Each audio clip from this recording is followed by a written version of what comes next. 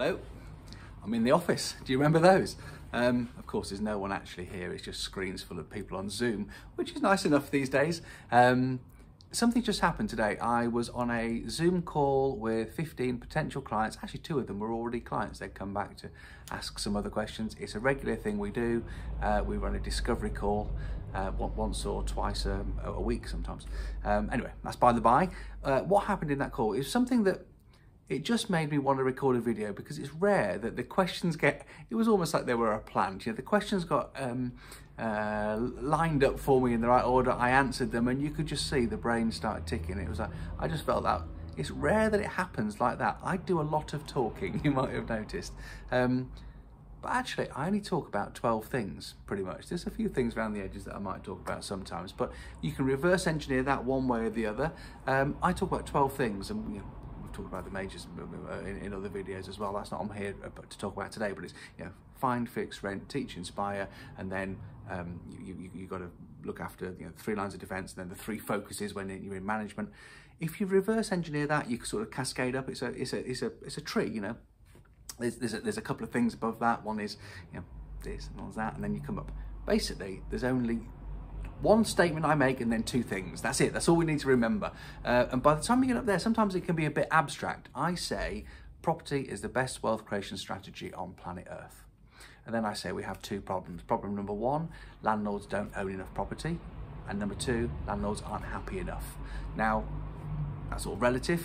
I believe that because property is the best wealth creation strategy on planet Earth, you should own more houses, but you should do it and you should be happy. Anyway, I was in a Zoom call today, like I say, and we were going through it. I'm on the Zoom call, Adam's on the call as well, Harriet was in the room, and you know, we're just talking, answering questions. That's what the day's for. It's great. I'd say day, it's 2 hours on Zoom, then one-to-ones afterwards. And you could see there was one chap, and he's now, first of all, please don't get me wrong here. I am not, there's no such thing as a silly question. And I was delighted to be able to, I'm not sort of looking down on this guy saying, oh, you just don't get it. The fact that he got it was like magic to me, you know, and you could see. But you could see he was an enthusiastic property person, let's say that. That's his starting point.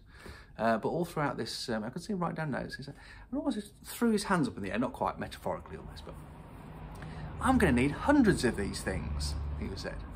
And I said, well, okay, look, let's dig into that a little bit. And how much do you want to make every single month? That's the starting point. And the answer came back as £10,000. And I could very quickly say, well, you need 40 properties then. Because I know that on average, and I've done this before, people usually say quite often multiples, you know, 5, 10, 20, whatever it is, £1,000. And it's not, I'm not the greatest mathematician, but I can work out that £250 a month, which is what our average property nets, times 40, and it's £10,000. Now, would it end up being 38 or 42? Let's not worry about that. Let's just concentrate on 40. And at that point, you can see the guy's mind going, well, it's not hundreds, but it is 40, and that is a lot. And I say, property is the best wealth creation strategy on planet Earth, and landlords don't own enough property. You can't own 5 or 10, 20, you need 20, 40, 80. What is it? Pick your number. But it's not 2, 3, 4 or 5. That's why I say you need to own more property. Landlords don't own enough. So when I said 40, the very next thing he said, guess what he said? Well, that'll be a load of hassle, won't it? You know, 40 chimney pots. Landlords don't own enough property. Landlords aren't happy enough. So yeah, if you do this wrong, it will be an absolute nightmare that will never end. You do this right, it won't be. There's ways of managing 40 chimney pots. Hell, there's ways of managing 400 chimney pots, you know, tenancies, 400 tenancies, without being a hassle. So let's not say that it's going to be, there's ways also of managing 2 properties and making it a lot of hassle. It's getting the systems and the processes right. Otherwise, how on earth are you going to manage 40 properties? It was, at that point, I've got those 2 points in, I start to then, you can see it ticking, it's like, well, I guess I need 40 properties then. I can do this, I know we can do this. How much money am I going to need to do that? Well, it depends how quickly you want to do it. If you've got £400,000, it'll take about 5 years.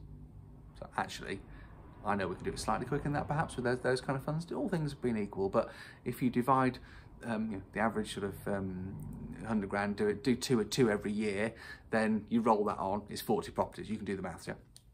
But of course, if you've only got £200,000, it might take twice as long. If you've got £100,000, it might take twice as long as that.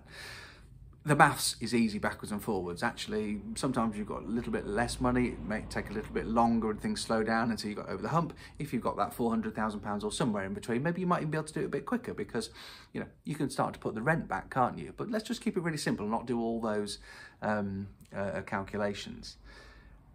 The next thing is, I'm now supporting my argument of property is the best wealth creation strategy on planet Earth. And sometimes when I say that, people think he's just being a bit hypey about it. And sometimes I am. Sometimes I'm just going, yeah, it's the best thing. That's not what I mean in this case. In most cases, what I really mean is, what else are you going to do? So at the point where you sat there with something it's an unpalatable, it's not impressed, I'm going to have to buy 40 houses. It could be hassle. Yeah, absolutely. You're right, you are going to have to buy 40 houses if you want to achieve that, and it could be a bit of hassle. Spot on. What else are you going to do? You're going to sit there on your hands and do nothing and not earn £10,000? Or are you just going to get on with it and earn £10,000? The nice things are, and this is why I say this is the best wealth creation strategy on planet Earth, there's two ways of looking at that. One is, there's nothing else you can do, so you might as well get on with this. And secondly, it is actually pretty damn good. By the time you've bought those 40 properties, let's say you managed to do it in less than 5 years because you had more than £400,000 or £400,000, but you did it a bit quicker. You saved all the profit from the rent put back in, or you get a Christmas bonus and you chuck it in there. At the time you've done that, you've got your income. Most importantly, you've got a lot of equity sat there as well, probably 25% on the numbers that I'm thinking of in my head, of whatever the total value of all those properties is sat there in equity, and that's just going up in value. So equity going up, cash coming out every month. It's very stable and steady, let's not forget that. Stable and steady enough to get a mortgage on for sure, and more stable and steady. Let's look at some of the alternatives. Putting money in stocks and shares, is it more stable than that? I'd say yes. Is it more profitable than putting money in stocks and shares? Yes. Put £400,000 in stocks and shares. Do you get 10 grand a month? No. Do you put it in the bank? Do you get? No, of course not. Also, you've got probably most of your capital intact. You've rolled in and out the properties, all 40 of them, and you've probably still got the £200,000, £400,000 or whatever it is still in your back pocket. Where on earth in the world are you ever going to get that? Settle yourself down to the fact that it's going to be a task, you've got to do it. One of the really nice things is you can plan it. If you said, I am going to make X on stocks and shares, or even running a business or whatever, it's quite hard to plan. It's quite hard to say those building blocks that I'm going to build it out of are finite. I've got plans in my business, and we say we want to hit these milestones, and rarely do we hit all of the milestones in all of the business all of the time. I can tell you now, I buy a 50 grand house, I spend 10 grand on it, and it ends up being worth 75, 80,000 pounds. My rent's £500 a month, and I don't go far wrong from that any of the time. And I know that I can just do 10, 20, 40, 80 of those, and I can just keep repeating it. And that's the basis of how, when we say how much you want to earn in a month, that's the question we ask in these discovery days. Not all the time, it's not the crux of it, but it is the crux of it. It's not the whole conversation. We know we can stack those building blocks one on top of the other, and we can get there. It's the best wealth creation strategy on planet Earth. The problem is most landlords don't own enough properties, and they're not happy enough. You just need to fix those, get on and do it, and buy your 40 properties. If that's something you want to do, I did quite a good video, if I do say so myself, video series on that. I'll put a link on it, probably round about now on the end of this video. There'll be a thing saying click here, and you can watch that video series. I think it's something like 7 or 8 parts, how to build a buy-to-let property empire.